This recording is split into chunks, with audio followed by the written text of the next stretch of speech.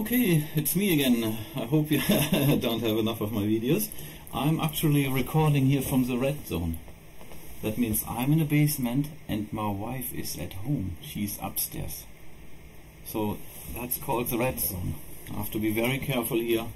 Don't talk too loud. Don't do any funky stuff. Maybe don't mention her. Too late. However, what I would like to talk about today is that is some kind what I did wrong in the beginning. So if I see the update process between Calculate Linux, which is based on Gentoo, compared to Arch, for example. When I used Arch for years, a year ago and for years, I used terminal and I used sudo pacman syyU, and that always did a good update because it refreshed the repros, everything, and you have a good update. So lots of these updates errors people had which used permac, I didn't have that. Which was good. So for the Arch people, I recommend just go for that, sudo pacman syyU, and you will have a good update. But you could do something like with emerge in Gentoo, right? So you would use emerge. In Calculate Linux, I strongly recommend, I will open this up. You see this little arrow here? This banded arrow? Here it pops the window up. That is the Calculate Linux updater. You can see it's getting active here. It's doing some stuff. It's reading things. It's exactly doing what it's supposed to do. And it shows up. It's, I mean, as I said, Calculate Linux is a rolling release. It's based on Gentoo. It just has some fine tools and some fine, I would call it, government. The developer team looking after it. And yeah, I think they do a really, really good job. So, and they put some tools in it. I will make a video maybe more about these tools they put in place. One is here, is that updater. So instead of using a terminal and starting emerge, update, upgrade, whatsoever, or sync, all these things, you rather go with that update tool. This update tool here, if you can see that, system configuration, update server, https, blah blah blah, miro.cedia.org.ec/calculate. So it means you get some goodies which the developer team from Calculate has put into the system, which makes it smooth, nice to operate, easy to maintain. So you don't have the whole hassle, like if you have Gentoo from scratch. Like if you see, if you get something from scratch, usually then your network doesn't work, right? So if you look for it here, I've got Bell, desktop, TARDIS. Bell has nothing, TARDIS is off. I'm surprised to still see it. And I've got Voyager, so here it goes. And if I go to Voyager, I've got data, Nextcloud, Plex, Win data. And so that's from my free NAS server. For NAS box, I really recommend free NAS. It's very nice. Maybe one day, if I have the money, I will have a look at Synology and Drobo. Drobo, for example, for like my wife. Drobo is nice because you don't have to have any IT knowledge about it.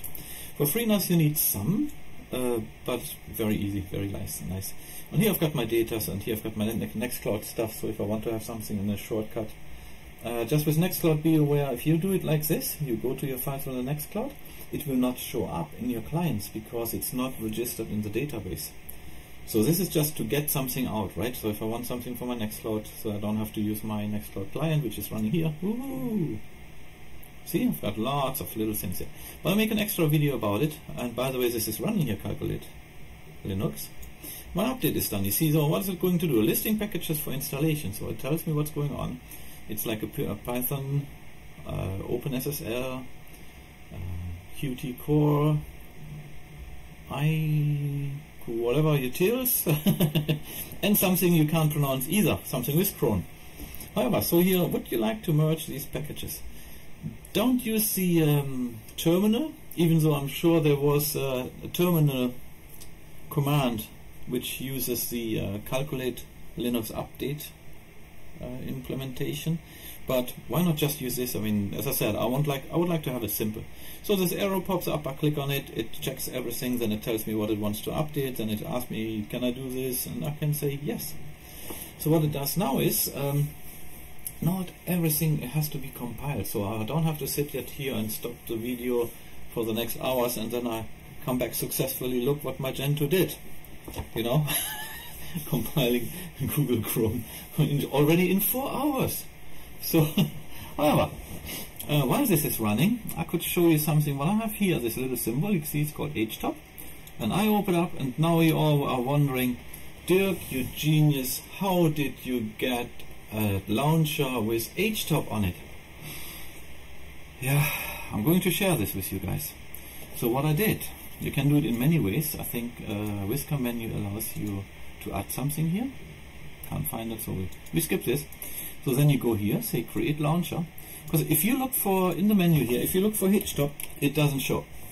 So there's no Htop. But if I go in my nice graphical package manager in Porthole, if I look for Htop, oh, there it is. It's already installed, but it doesn't show up, right? But if I use a terminal, I just type in the secret word Htop, and there it is. So if I would like to have it in a launcher, because I don't want to always type around, as I said, I like it simple. I want to have one click and off it goes. So I create a launcher, and in my wisdom I called this launcher Htop, and then I put the command. So I put in Htop in my wisdom. Here it goes, you see it shows that. And then no working directory, nothing, just say run in terminal. And as I said, I've got my own little collection in my Nextcloud image file.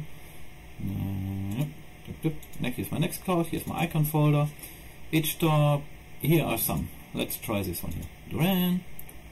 Duran. Now, oh, look at this. Now I've got an Htop thing here. I double click on it. Launch anyway. Duran. There it is.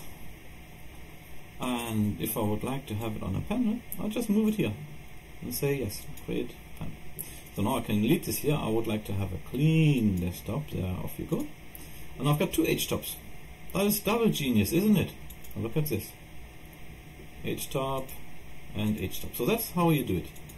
Most distros might have that already in place. I've figured out a few don't have this, but that's how you do it. You just create a launcher, put the command Htop in, call it Htop in your wisdom, and then say run in a terminal, and then you have Duran, you have Htop. There it goes. Now while I showed you my super genius create launcher trick, this has been already installed. Now it says, would you like to unmerge these unused packages?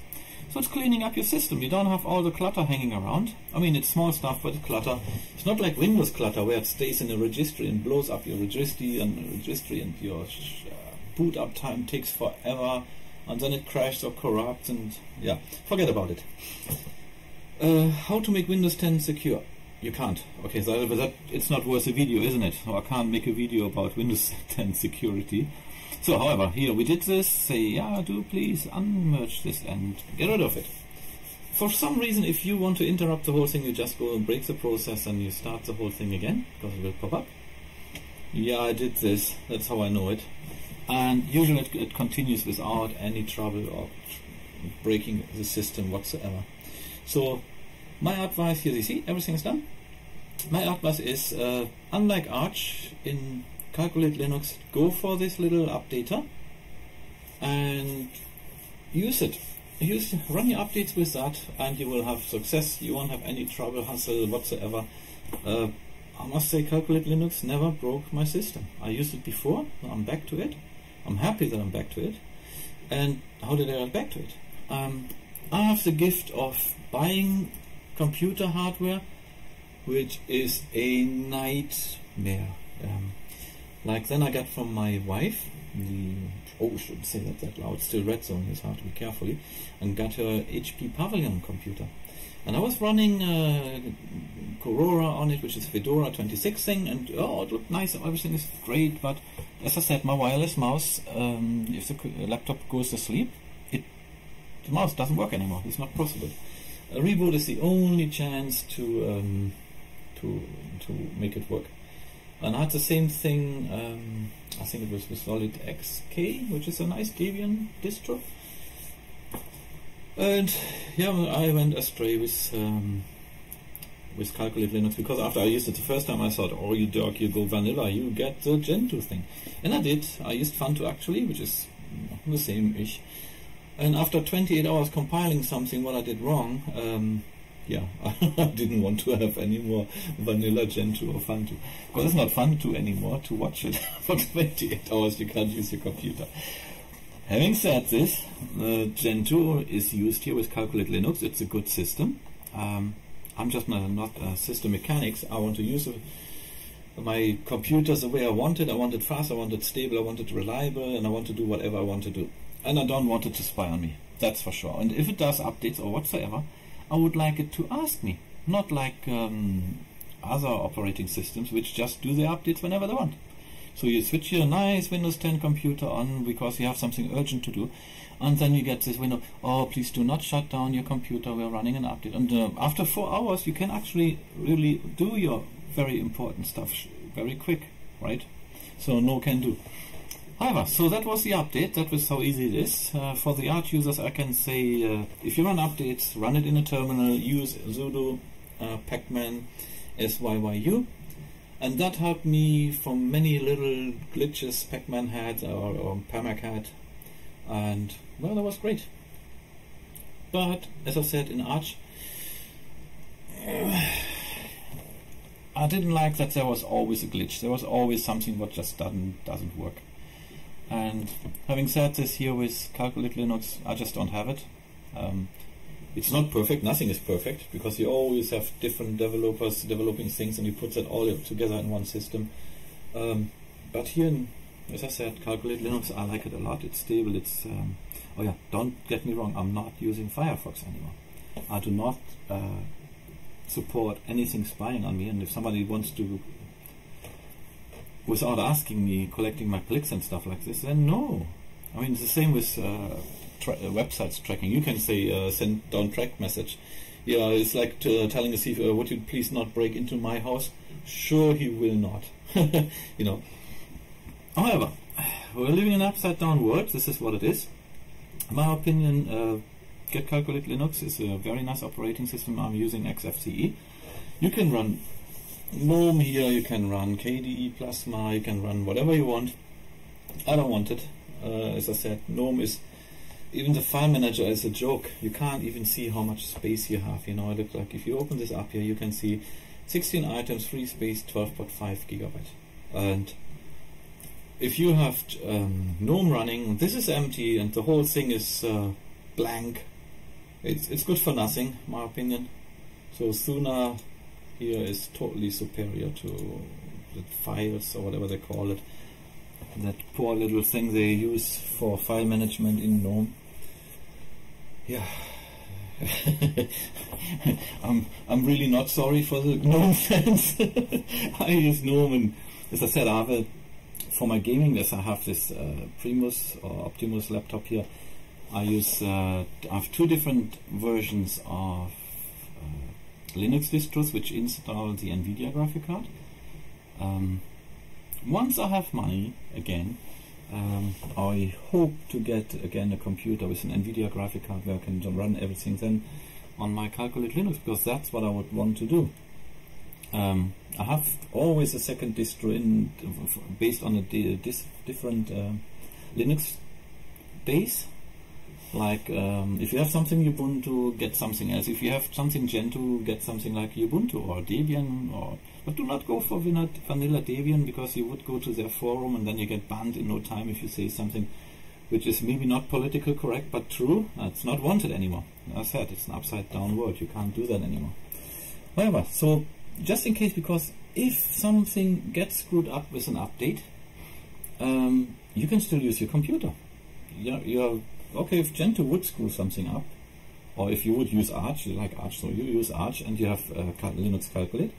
So you do an update in Arch, it's toast, black screen, you don't have the time to do something because you want it to work. Just do boot into your Calculate Linux, which you should use in the first place, but however, and then you do your thing, right? And when the Arch fix is out, then you go and fix your Arch again. And then maybe then you could start considering, maybe I should just use Calculate Linux in the first place and have something more stable, or maybe a long-time support system in the background, which is not too likely to break down so quick, right? yeah, do not have Windows. Do not support it. I really do not. However, so this was it. Don't go in a terminal when you use Calculate Linux. Just use the updater provided by Calculate Linux and you will be fine. And yeah, I think that was it for now. So I'm still in the red zone. I have to be very careful here. So I will sneak out of this room and see if my wife is still doing voice over IP calls on the internet. Because if I upload that video at this time, I will never hear the end of it. So once that video is up, that means I was safe to do so. Alright guys, so I have a few ideas what I would like to bring. One will be security, but that is I think a series I have to bring out. And little things I do before, I guess something, I will have this WaterFox covered here, which it's a nice alternative to Firefox, because if you don't want somebody spying on you, you don't use Firefox anymore. Thunderbird, that's still a very nice email client for me. I like it. I use Chromium because if you go to different websites, it will translate for you. Oh, that's nice. Do you go for Google Chrome? You know, I like my privacy. I really do. Yes, I have a Gmail account, and with that, everything is open. But I can, when I come to the security, I'll show you some ways how you can search stuff. Like if a friend of you has an illness and you Google for it, all of a sudden, with your own normal browsers whatsoever, all your search is coming back, or whatever you do, it comes back. Oh yeah, look about this illness, there's a cure, there's some special medicine, there's that and that and that. And all of a sudden you are associated with what you were searching for. Oh, you don't want that. Because you have that for lifetime, you just check something, because you were nosy. So there are ways of working around that you don't get caught in this struggle and all this stuff. But that will be another video, and I should start writing stuff down, I guess. However, this is what it is in a moment, and I hope you liked that video. I tried to keep it short. Subscribe and like my videos. Okay guys, thank you for watching. See you soon. I will try to make at least a daily video, even now when I'm in a red zone. That's still till Sunday. Sunday most likely I will not be able to make a video because I have to drive the whole day. Okay, this is it guys. Wish me luck. I will upload the video as soon as I can. Cheers, bye bye.